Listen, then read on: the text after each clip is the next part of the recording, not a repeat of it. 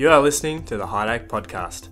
In each episode, we share our knowledge with you in topics related to hydraulics and automation and control, from the basics to the current trends. Stay tuned.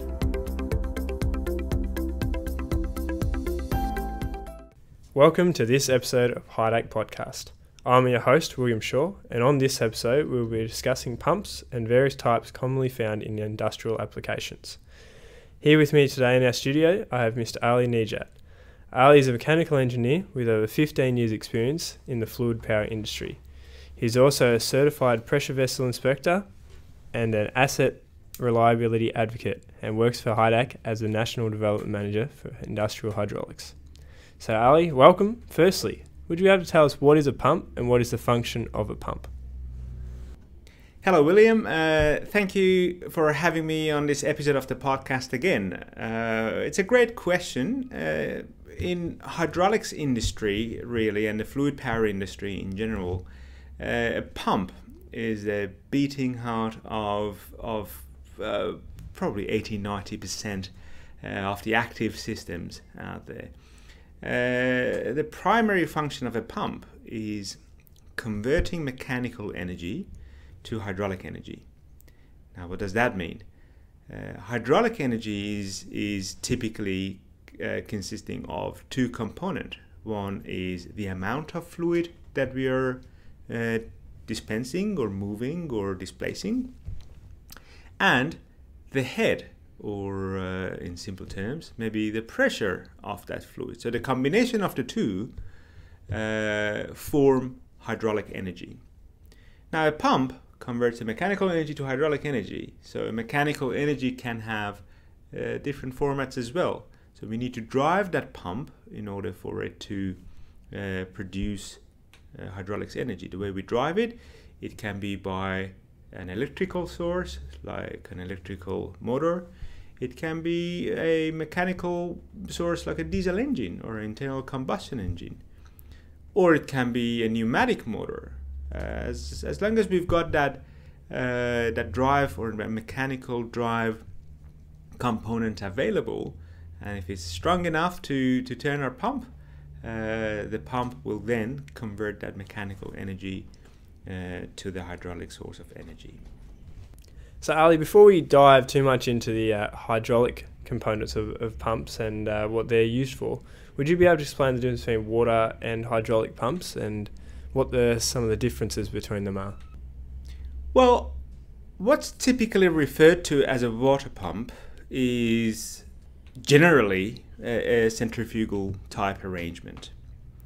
Whereas in hydraulics industry, when we talk about pumps, we refer to a positive displacement type arrangement.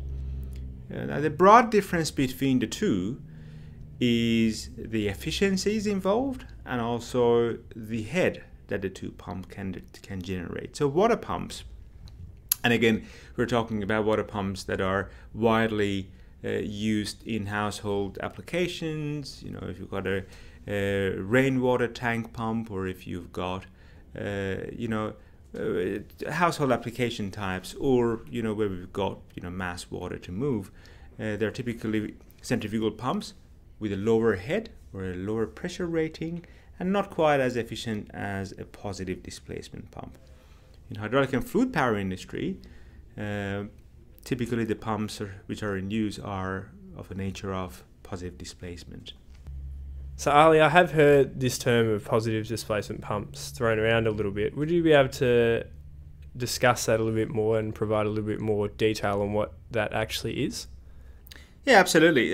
Positive displacement pumps typically make the fluid move by trapping a fixed volume of fluid from their suction end and then moving it and forcing it through to the discharge port. And that concept is referred to as positive displacement. So just bringing it back to the hydraulic world now, are there some more common types of pumps used in the hydraulic and fluid power industry compared to other types? So again, given the common type of pump used in hydraulic industry is positive displacement pumps, they branch out into a number of different arrangements. The most common ones are gear pumps, vane pumps, or piston pumps.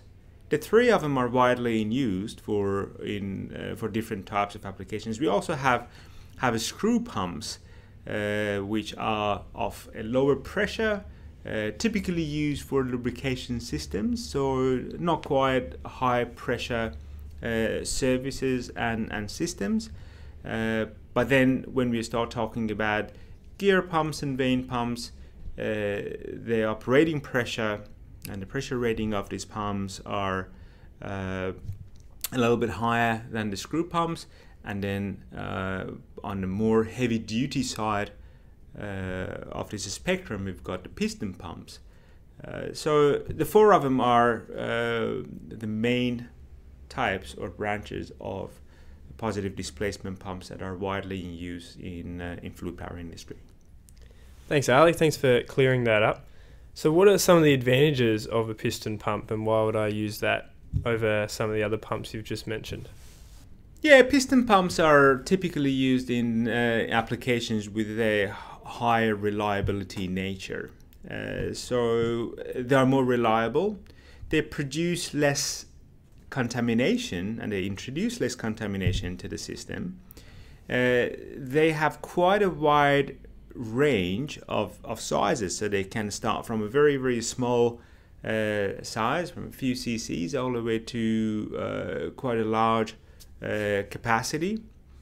And above all, I think the most important thing about piston pumps is embedded controllers that we can build into the arrangement of the piston pump to make them smarter and to make them to react to the application requirements in a smarter way. You know, things like we hear the word controller on a particular pump.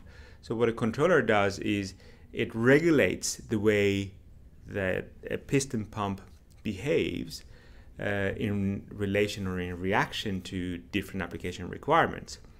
For example, you can have a pressure controller type control on a piston pump. The function of that controller is perhaps cutting off the fluid and maintaining the pressure when you reach a certain set point dictated by the controller itself.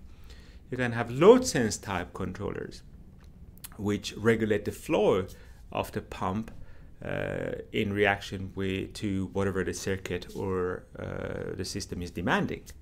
You can have horsepower type controllers which are regulating the amount of power that a pump consumes at any given time. So if you've got a diesel engine which can produce a certain amount of torque and horsepower, then you can have either a torque control or a horsepower control on a pump which regulates, which gives you the assurance that the pump power consumption or torque is not going to exceed the value that the diesel engine is generating, and quite a number of other more complex controllers that are available. So that makes the piston pumps a bit superior. Obviously, we've got similar type arrangements on a vane pump. We can have a pressure compensator controller on a vane pump, which pretty much works very similar and based on the same principles as it does on a piston pump. But again,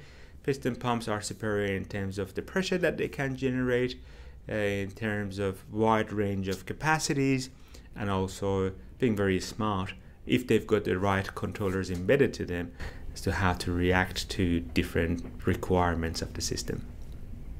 Thanks, Ali, for clearing that up and talking us through some of the advantages of the piston pump. If we were after one of these pumps, what are some of the design considerations that would need to be considered, and roughly how long would it take to order one of these from Hydac? So in terms of how long it takes for you to order one of these ones, you can order it straight away. But we've got obviously stocking program for quite a number of different types of these pumps that we can select. If we can select the pump from the stocking program, we can ship it over straight away. And obviously you can see the availability of these pumps on the website, an online shopping portal. But in terms of design considerations, there are quite a number of different things that you need to consider. Obviously, you can reach out to Hydac fluid power engineers and ask for their suggestions and recommendations. They have a wealth of knowledge in terms of what pump type potentially suits your type of application. Some people come and say, look, we've got this pump already fitted onto this machine and we need a replacement for it. Again, as part of our stocking program, we've got quite a substantial number of different lists which are cross-referencing products available in the market with what Hydac has as a standard stocking range. So we can go to those lists, but if we're unlucky and we can't quite find it in that cross-reference list, we look at different parameters like the type of pump, its mounting, the connections, the hose ends, the piping, the shaft size, pressure rating, flow rate, if you need any particular controller on it, what type of environment we're installing this pump under, and other design parameters that again, Hydac fluid power engineers are pretty good at putting them all together and coming up with recommendations as to what type of pump will suit your application the best. Thank you, Ali, for all the information provided today. That certainly helps assisting everyone with their knowledge in pumps and the functions of a pump. That concludes our episode. Thank you very much for everyone for listening, and stay tuned for more podcasts on the way. Thanks for joining us on this episode of Hydac Podcast. For an in-depth learning on the subject you've just listened to, enrol on the technical training at Hydac Australia. For more information, visit our website hydac.com.au. Hydac, global presence, local competence.